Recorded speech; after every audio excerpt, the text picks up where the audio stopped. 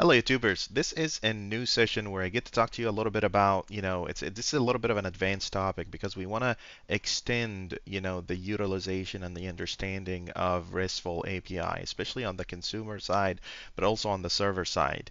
Let me just tell you a story here and kind of give you like kind of the scope of this video and what we're really trying to do here. Let's just assume together, have you ever been trying to develop a RESTful API and you find yourself in a situation where the standard of RESTful API doesn't really support what you're trying to do? I'll give you an example. Let's say you have a RESTful API that basically generates barcodes, right? So one of the methods that you could use when you're making a RESTful API is to basically do a post, right, where you basically are adding a barcode, right? You're adding a barcode into your system. That's a barcode that you're providing in order for you to be able to kind of make it available for other people. Okay, well, if you have a get call, and you go and say API barcodes, that puts you in a position where you are retrieving existing barcodes. These are systems or barcodes or records that are already there. You could go further and you say, well, I want a barcode with a particular ID, but still, if you want to get everything, that would be your way. Maybe you want to update a barcode, so I guess your call would be something like this. Some people would go and say put the ID in addition to the body, but that's fine. Some people will do it this way as well. If you want to delete a barcode, well, let's fix that. If you want to delete a barcode, what happens? Right? You want to go and say API slash barcodes slash ID. But what if you want to generate a barcode? So you want to go to the system and tell the system generate a random barcode for me. Which HTTP method are you going to be using to support that little endeavor of yours? Right? Engineers find themselves in that corner where they basically say, well, it's probably a post, it's probably a get, right? Let me try to do a get, let me try to do a post, and then they find themselves kind of between a rock and a hard place there because it doesn't syntactically make sense what is being accomplished here. If you do a get, you're assuming the resource already exists. If you're doing a post, you're assuming that you're providing the content.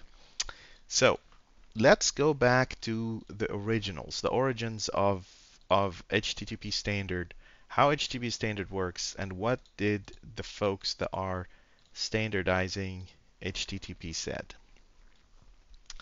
In here, it talks about method definitions, and it says, the method definitions is a set of methods for HTTP 1.1 is defined below. Although this set can be expanded, additional method cannot be assumed to share the same semantics for separately extended clients and servers.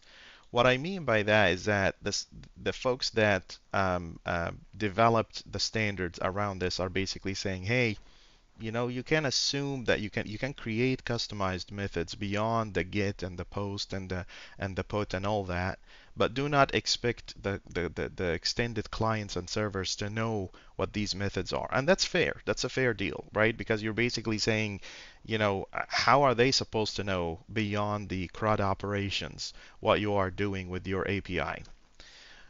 But for the most part, when you're developing APIs and servers, you are in some sort of communication with your customers or clients or consumers if the consumers are not exactly you, right? So you are the person that's building the API most of the time, almost 80% of the time.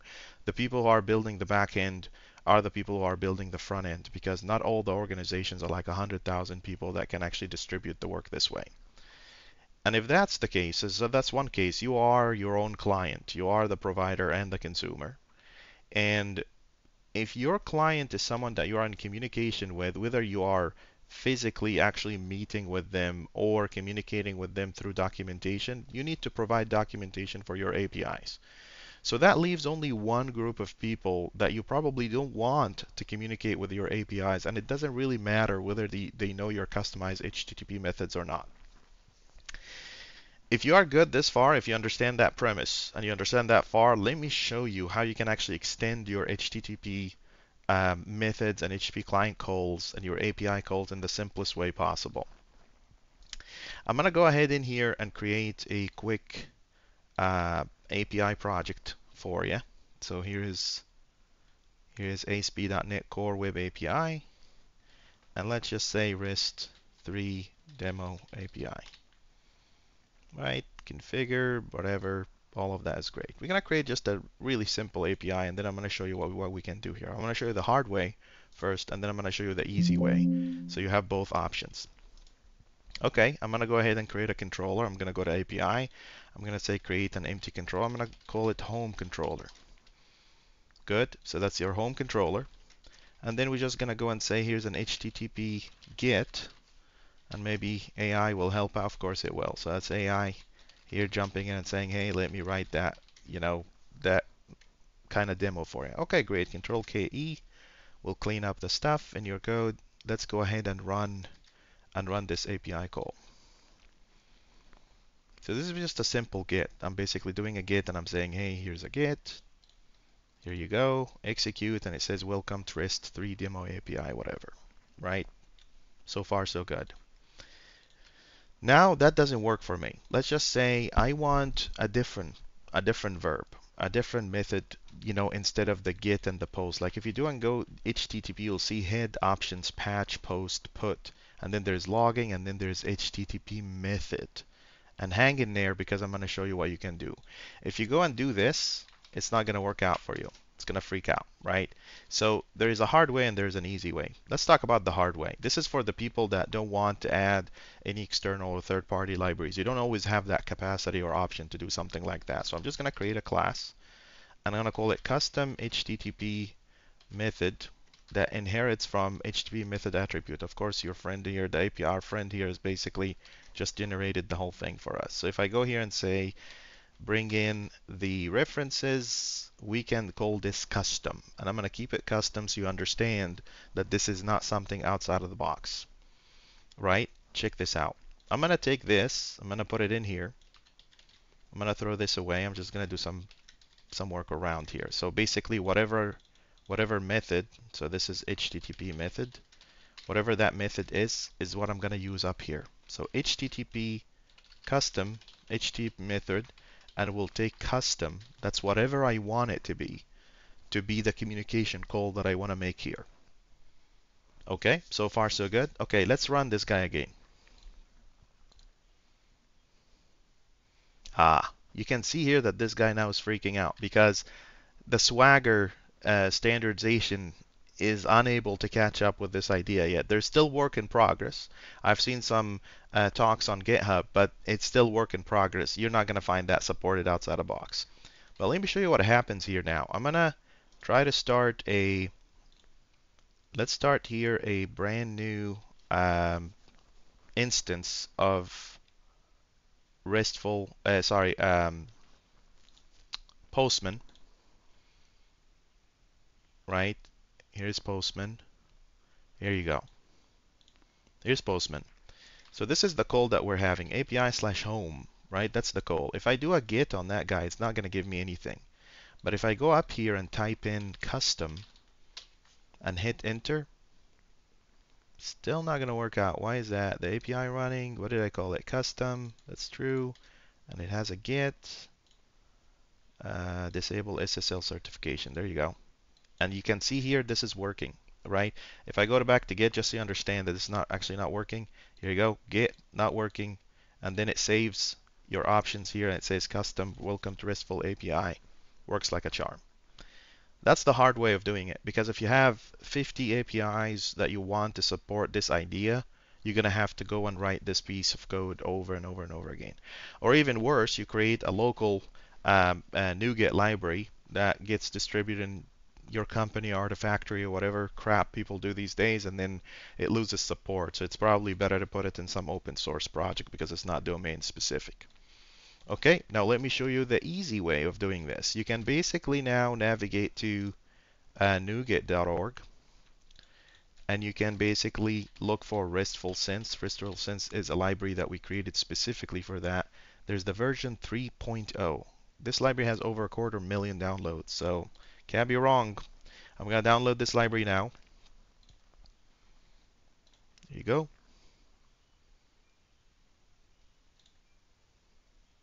There we go. And then we can now go up in here and do the exact same thing, except that What did I call it? That's a good question. So we just implemented this. So let's see, RESTful Sense.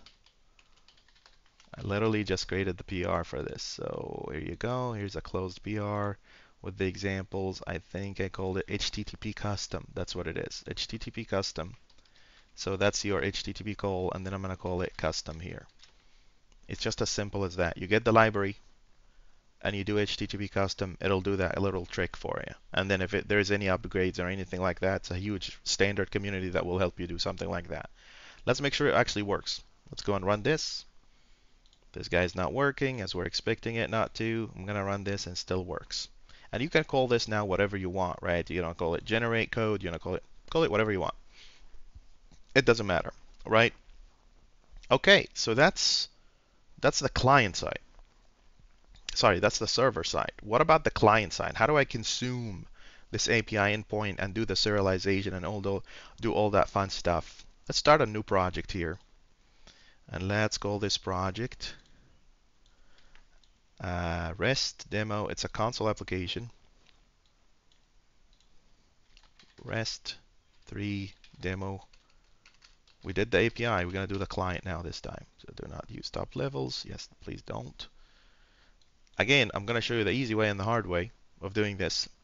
And hopefully you'll find this simple. So let's just go ahead here and just create an HTTP client.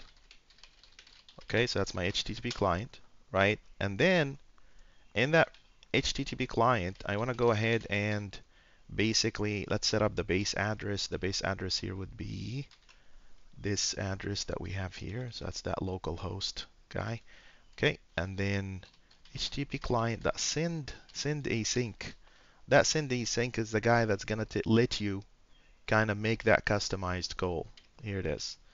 So you basically create an HTTP request message, continue it. That's some hacky way of doing a callback. Here you go. So there's your method. We need a new method here, right? So I'm gonna say HTTP method equal new HTTP method, but this time it's called custom, just like that. Okay, so that's your HTTP custom, and then here it's API/home. So whatever comes back from this guy is basically the HTTP response, like that, right? HTTP response message, that's what it is. Here you go. And then we want to basically serialize that guy, basically read it as a stream. We also want to turn this main method into a task. And then here's console, right line, HTTP response dot read request message dot, not the request message, I'll tell you. This is the response, and it has content. There you go. And then read as string async. So basically, you're going to read the response from that API call that we made, and we try to print that out. Let's just make sure that the API is actually running here. It's not running, so let's get that guy running. There you go. And then let's run this guy. Here you go. Welcome to REST 3 demo. That's the hard way of doing it, right? What's the easy way of doing it? Because you still have to do serialization and all that kind of stuff.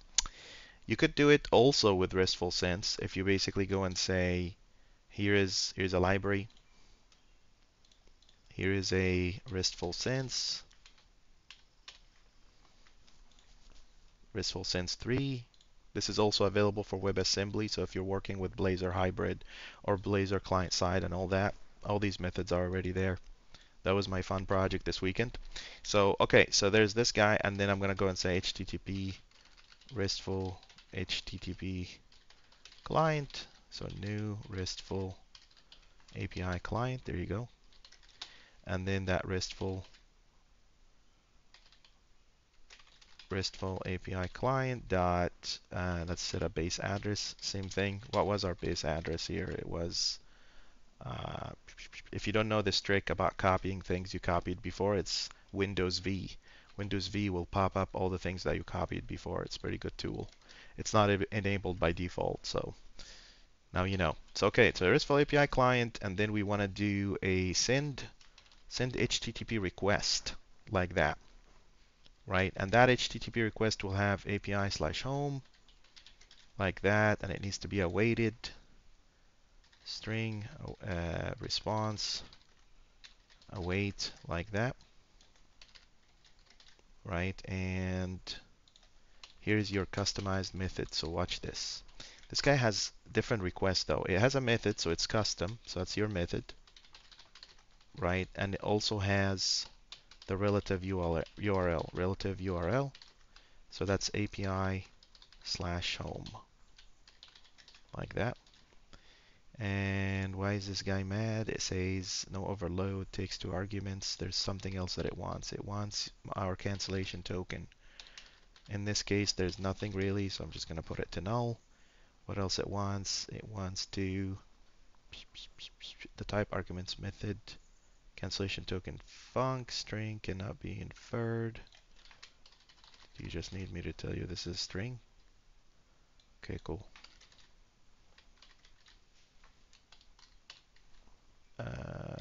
Cancellation token.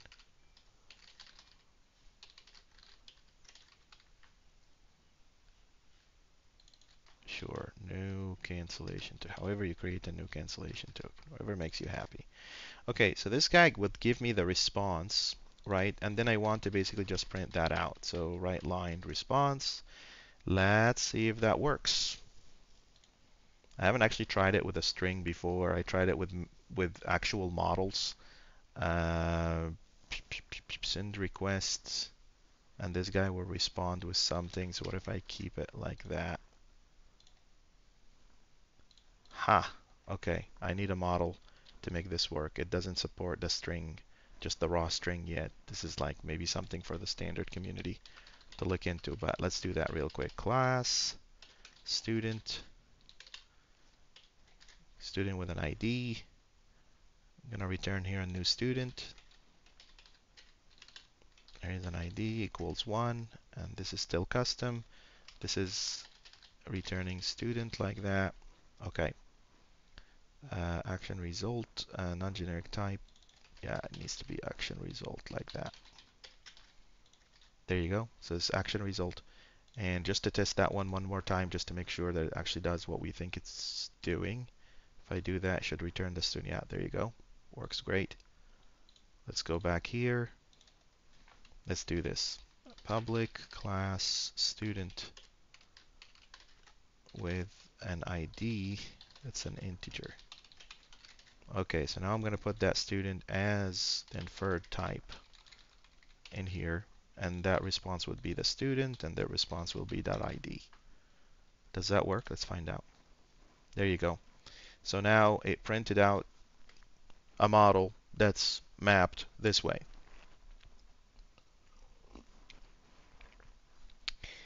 Why is that important? Why do you need to create something like that? Because it's not always clear, like from a front end customer standpoint, it doesn't make any difference. Even if you make all your calls puts, even if you actually make if you mean a post, right? Even if you make all your calls delete when you're actually internally, but because we aim towards standardization, like a real high quality engineering, right? It's really important that your API's methods make sense. And because it doesn't necessarily violate the standardization for you to extend these, it even adds more security for you. Like it adds more security because it's not easy to guess now what's actually your endpoints are doing, especially when it comes to reads and doing something specific like that. Uh, just for people that are looking to learn more about this, look at the code. This is the code that we changed. It's an open source library called RESTfulSense. This is how it gives you an example of how you do things. I hope you find this a little bit useful, interesting. I hope you find this something that you can use and increase the quality of your API development, using something like that. There's still a hold on having Swagger documents support custom HTTP method. There's still a back and forth. There's a huge conversation in the GitHub community. Uh, it's not a showstopper though. Like the world is not going to end if we can't produce Swagger documents, that support custom HTTP methods. We can use whatever we want to provide that kind of documentation. Other than that, thank you so much for watching, and let me know if you have any questions. Again, if you have any comments, questions, or concerns, please drop a comment in the comment section. Don't forget to take a look at the foundations, the nonprofit foundations that we support through this channel, and donate if you have the capacity to donate to help people everywhere. Thank you so much for watching. See you later.